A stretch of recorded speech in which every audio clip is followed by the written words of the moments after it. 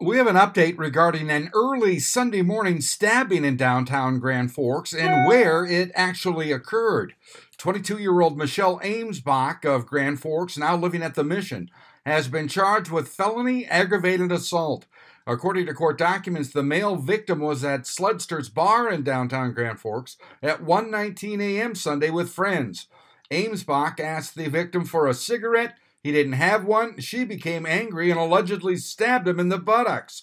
Amesbach, who was arrested nearby, and a tracking dog was brought in to try and find the knife on the path Amesbach used on her way back to the Mission.